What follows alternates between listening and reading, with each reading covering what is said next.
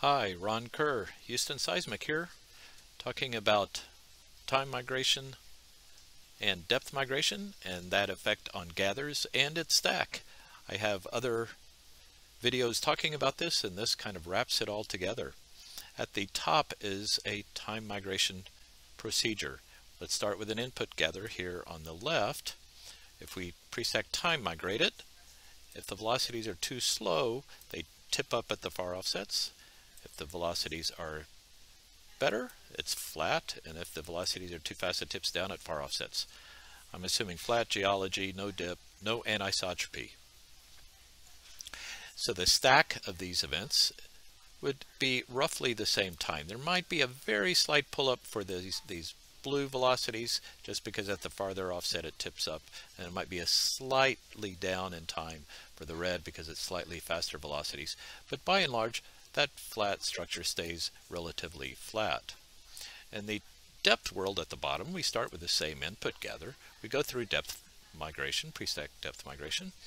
The velocities, the gather tips up at far offsets. If I pick the velocities too slow, the gather stays relatively flat for all offsets for a good velocity, and the far offset tips down if I pick the velocities too fast in depth migration. But look, the near offset has changed. The faster I go, the deeper it gets.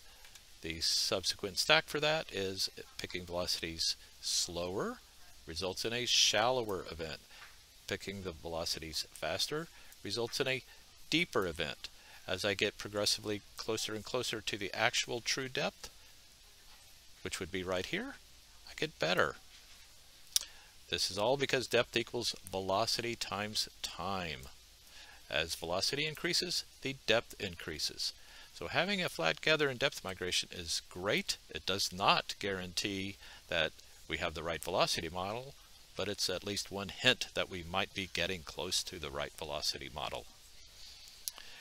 If you have any questions or need any consulting help on your seismic processing project, that's what I'm here for. I'm a consultant and would be happy to help you with your project.